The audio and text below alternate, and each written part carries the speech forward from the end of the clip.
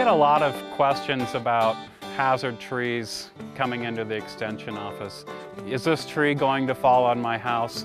And there is no definite answer for that. I mean, we want to look for things in trees like storm damage, disease, but also proximity to a home, proximity to areas where children are playing. If a tree were to come down, what is the potential risk there? Is it human life? Is it structural damage to a house? Is it utility lines that could knock out power to the neighborhood? If you have concerns about a tree on your property, your best bet is to contact a certified arborist through the International Society of Arboriculture.